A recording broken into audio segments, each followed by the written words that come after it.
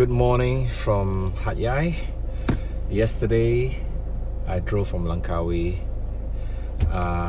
through Bukit Kayu Hitam into Thailand, and honestly, it was a lot easier and smoother than I thought it would be. But I'm glad that I actually went through the whole thing and not assume. So yeah, the Thais at the border were really friendly, and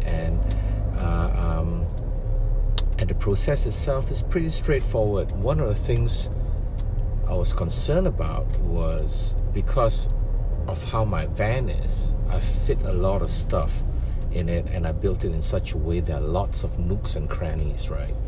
So that I can keep little things and stuff like that. And I was concerned that they might basically want to look through everything, and that would be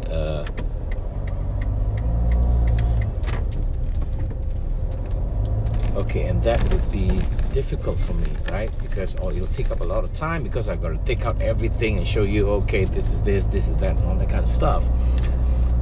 But no, I think the only thing that I think they were looking out for was whether there were other people inside my car. So I guess the number one thing is smuggling people across the border, and not so much other stuff. I was concerned about, what if they see my vape, because it's like banned in Thailand, right? And you can't vape in Thailand. So yeah, no worries at all. So everything was fine. I drove into Hat Yai. I haven't been here for quite a while, and I haven't really discovered this town before. So I stopped where I could, and I started looking for a place to spend the night, get my bearings right, to get information. And usually the best people to get information from are people at hostels, or people who run hostels, and who are very helpful, right? People who actually want to help. Oh shit, that road didn't look good. Okay, I'll go to the next one. Waze, where are you taking me? Okay, all right, I'll go the long way around. Okay, so I went online, and I Google James, wake up. Okay, and I Googled it up, and I found this place, right?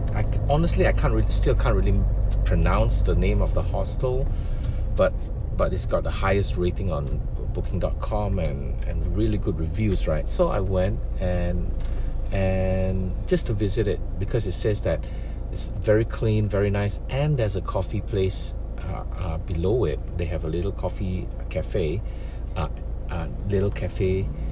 below the hostel, and the coffee apparently is good. So me and coffee, you say coffee good, I'm so there. So I went in and had coffee, and it's pretty good, right? And the guy who made it, okay, I found out later, his name is Tong. He's actually the owner, and he only stays there. He looks after it at night, because he's got his team to look after it in the daytime. So he said, okay, you want to eat, go down there, the street, you can get whatever food. And I asked him, do you drink? Would you like to have some beers? And he said, yeah. So I brought down some beers from my van, put it in the fridge, went for dinner. And then after that, I came back, and we just had beers, and we started talking. Yeah, just about his background and all that, which is fascinating, okay? But that's not the point. I think I'm just gonna share his story maybe in another video or another post. But I told him about my trip, and he gave me tips on quite a few places that I should visit that I didn't know about, right? So for example, I didn't Google up, I didn't do too much research, but hey, apparently Songkhla, and he said this, there's nothing in Hat Yai, James, except the hill, right, to watch the sunset. But you should go to Songkhla, especially Songkhla Old Town. All right, it's beautiful, and it's not that far away, because if you have a car, you should go, and you take the loop. You took the outer loop, so when you head up, you're on the left, and when you come back, you come through the Hat Yai hill, so you can see the sunset. And so yeah, so that's what I'm doing now. He gave me other tips also, but yeah, so he's from the north, slightly off to the north, and he said you can check this out and check that out. I said, damn son, these are such good tips. So thank you, Tong. So I'm on my way to Songkhla now. I'm gonna find a cafe there if I can, or just chill and get some work done, and I'll talk to you in a bit. Okay, all right, now where do I go? Yes sir, yes Mr. Waze, I will turn here.